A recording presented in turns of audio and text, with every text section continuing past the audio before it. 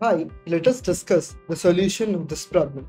So in this problem, we are given two numbers, L and R. Both are inclusive.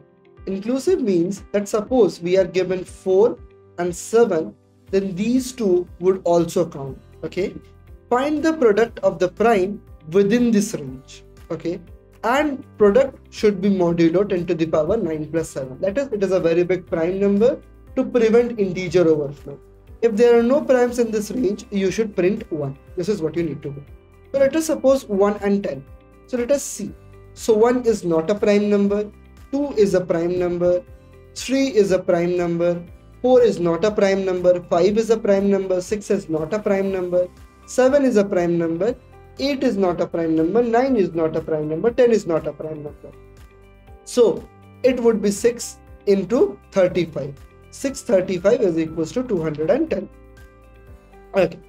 Now we would find this, but as the product would be very large, so that I won't be writing it. Now to solve this question, you need to understand an algorithm that is known as prime sieve. So let us now see what is prime sieve. So prime sieve is an algorithm to find the number of primes from 1 till the number n itself. Now, how? That's the next question. How a prime sieve is working.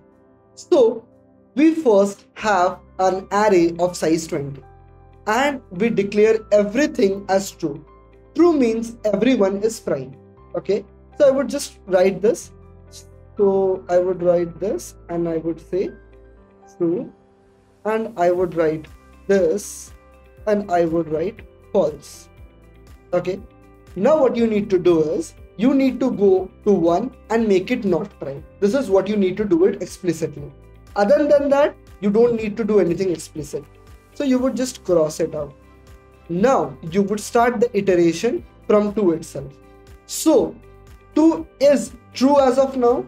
So you would mark all the multiples of 2 as not prime. So you would go to 2 multiplied by 2, that is 4, not prime. Then 2 multiplied by 3, that is 6, not prime.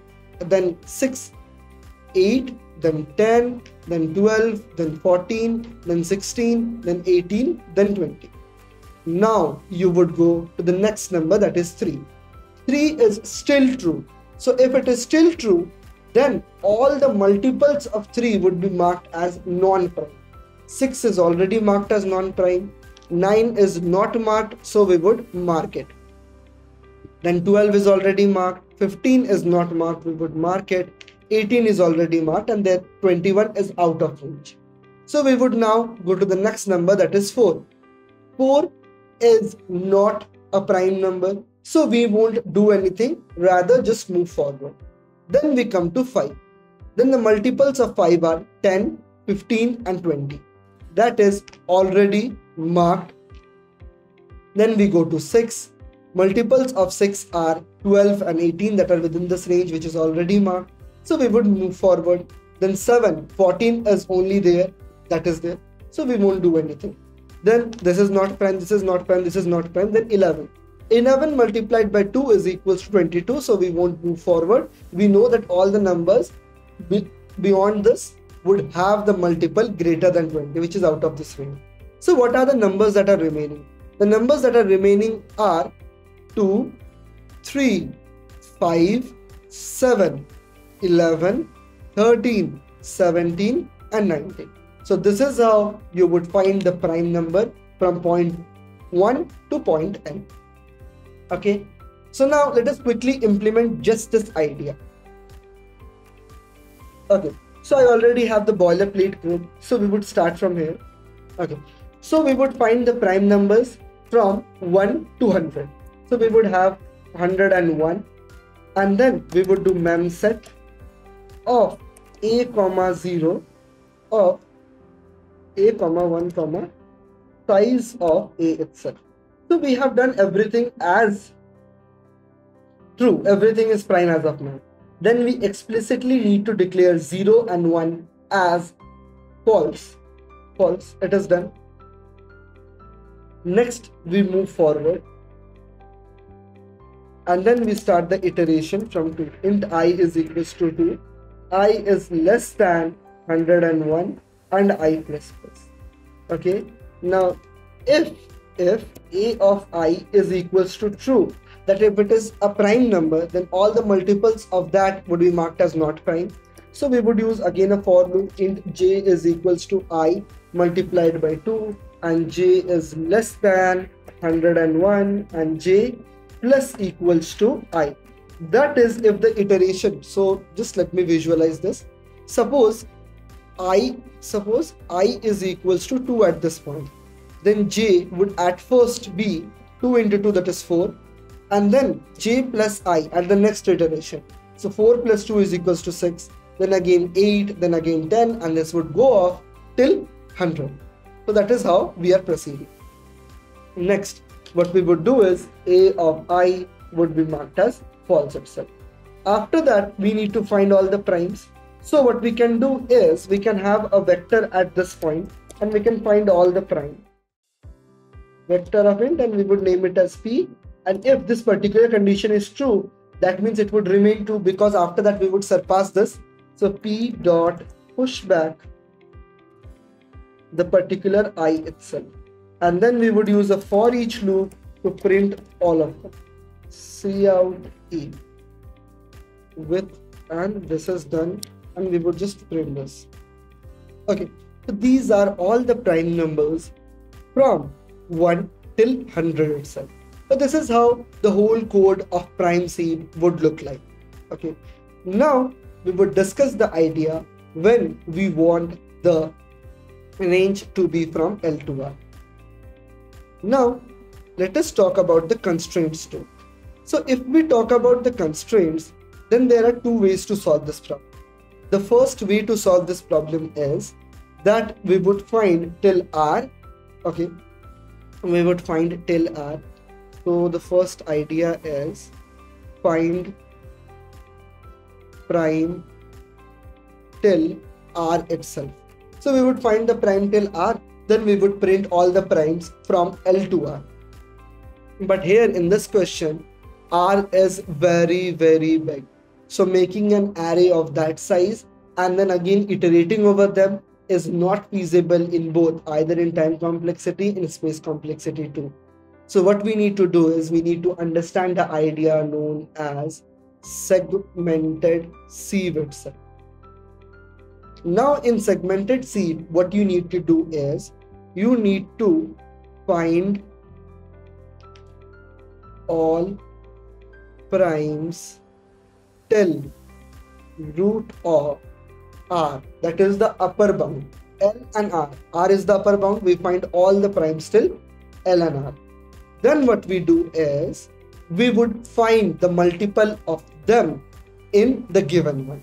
Okay, so now let us quickly find the prime numbers from 10 to 20 itself. So all the prime numbers less than 20 are, okay, root 20. So root 20 is nothing but 4 itself, 4 point something. So we would just have the 4 itself. So 1, 2, 3, 4. So we have 2 and 3 as the prime numbers. So next we would have 10, 11, 12, 13, 14, 15, 16, 17, 18, 19 and 20.